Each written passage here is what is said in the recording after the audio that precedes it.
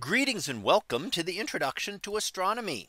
In this lecture, we are going to talk about two things, including how we weigh the galaxy and what is present at the center of our galaxy. So let's start off by talking about how do we weigh a galaxy? How do you figure out how much a galaxy weighs? Well, if you want to find out the mass of the galaxy, we need to look at a couple of different things. And one of the best ways is to look at the orbits of the stars. How the stars orbit will tell you how much material is inside that star's orbit. So if we look for a star near the visible edge of the galaxy and then measure its rotation, we could then determine its orbital period. We could figure out its distance from the center of the galaxy. And therefore we could use Kepler's third law to determine how much mass is inside the orbit of that star. We could then measure the mass inside that area. Now, this works fine as long as there is little matter beyond the star. So if we look for the visible edge, that would mean that we would be able to then determine the mass of the galaxy. However, one problem we've had is that we're now finding there is a large amount of dark matter in the halo. So even though we don't see material further out here, there is a lot of mass out beyond the visible edge of the galaxy. And that leads us to dark matter. So what is dark matter? Well, if we measure the rotation curve of a galaxy, so we look at how fast stars are moving at various distances. So we start at the center of the galaxy, work our way outward. Then we can then determine where the mass is. So eventually we expect the blue curve here. That means we've gotten outside most of the mass and the velocities will drop off with distance because all of the matter is interior to the star.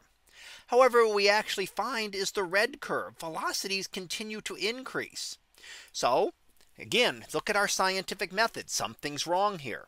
Either we don't understand how gravity works at these large distances from the center of the galaxy, or there has to be a lot more material out there. And how much more? It's a lot more. 20 times the amount of what we see in luminous matter. So for every star you see, there's 20 stars worth of material. For every gas cloud, there are 20 gas clouds worth of material out beyond the visible edge of the galaxy. That's how much has to be there in order to account for the rotation curves that we see. Now, what could this be? Well, we can start eliminating things. We know it cannot be ordinary matter. We would detect it. It would give off radio emissions. It would give off absorption lines. If this was hydrogen gas or anything, we would be able to see that. Could it be black holes? They're hard to see, but we detect them by X-rays. And if there were that many black holes, that means we'd have a lot more heavy elements than we have. Brown dwarfs or planets, very small objects, we wouldn't be able to see them, but they're also so low mass that we would need a tremendous number of them. And they'd also be detectable by gravitational lensing. One of the other thoughts is exotic subatomic particles, weird particles which have mass but don't interact with the rest of matter. We talked about one of these with the neutrino, but the neutrino is extremely low mass. We need one of these similar but with a much higher mass. And experiments continue to look for these kind of things. So what does dark matter tell us? What are the implications of this? It means that we see only a tiny fraction of the mass of our galaxy as well as other galaxies, as we'll see. And that most of the mass of the universe, 96% of it, is something undetectable to us. We see dark matter halos around nearly every galaxy. So it's not just some galaxies that have it, but nearly every galaxy. The actual visible portion of the galaxy is a very small amount of the amount of material that makes up that galaxy. Now, how about our center of our galaxy? What do we know about the galactic center? First of all, it's invisible at visible wavelengths. What does that mean? We can't see it in visible light. It's blocked out. So if you look towards the constellation of Sagittarius, and here we have what is known as the teapot of Sagittarius, set of some of the brighter stars there, up over above the edge of the teapot, we have the galactic center. So can we see anything there? No. However, if there were no dust there, this would be the brightest object in the sky. It would be incredibly bright because of all of the light, all of the stars, all of the energy coming from there. But the dust in our galaxy blocks it. We can see it at other wavelengths. It is the brightest and was the first detected radio source in the sky. Now, we have, if we want to look at this, we also note what we call Sagittarius A star, the supermassive black hole at the center of our galaxy. This is about 4 million times the mass of our sun. Sounds tremendous, but we're actually going to see that this is a very small compared to others. So Sagittarius A is the bright source at the center. Sagittarius A star is the very central black hole that would be present at the center. Here we have zoomed in looking at radio wavelengths of 90 centimeters to look at the area right around the center of our galaxy. About a diameter of about the full moon would be around this area here at this galactic center. So again, it's stuff we cannot see in visible light. And in fact, we see plenty of supernova remnants. We see one there and there and there. We see a lot of supernova remnants that have occurred that were not even visible to us. These supernovae that occurred were never visible simply because there's so much dust in between us and the others. We also see a number of stars and star clusters, which will be important when we want to determine the mass of that object at the center of the galaxy. How do we figure out that it's 4 million solar masses? So when we look at these infrared observations, again, penetrate the dust better and allow us to look at the stars close to that central black hole.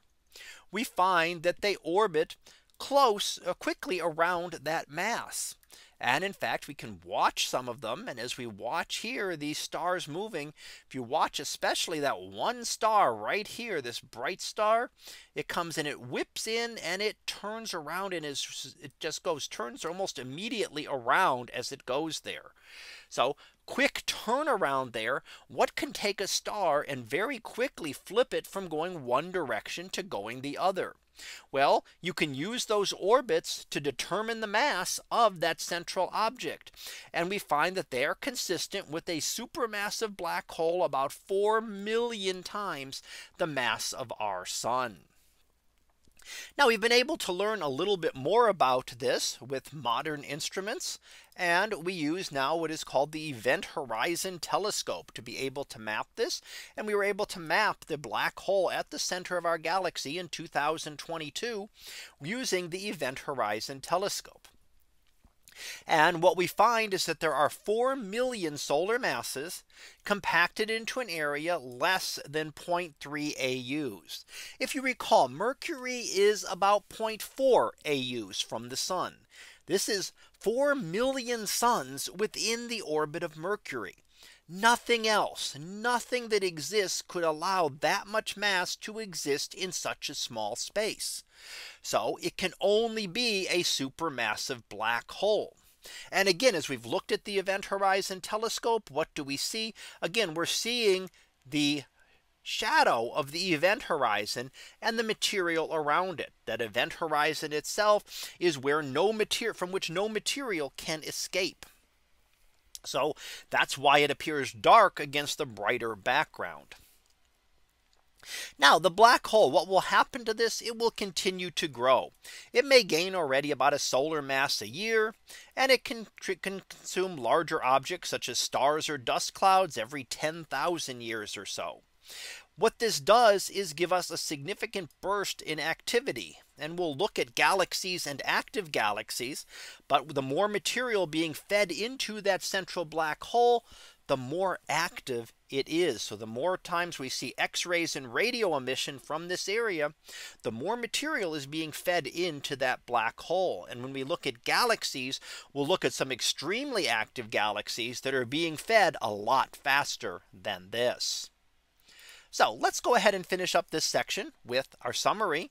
And what we've looked at is that we can determine the mass of our galaxy by using the orbits of stars and going back and remembering Kepler's third law. We find that the majority of the mass of the galaxy is in a dark matter halo of an unknown composition. And we found that the center of our galaxy contains a supermassive black hole about 4 million times the mass of our sun. So that concludes this lecture on weighing the galaxy and the galactic center. We'll be back again next time for another topic in astronomy. So until then, have a great day, everyone, and I will see you in class.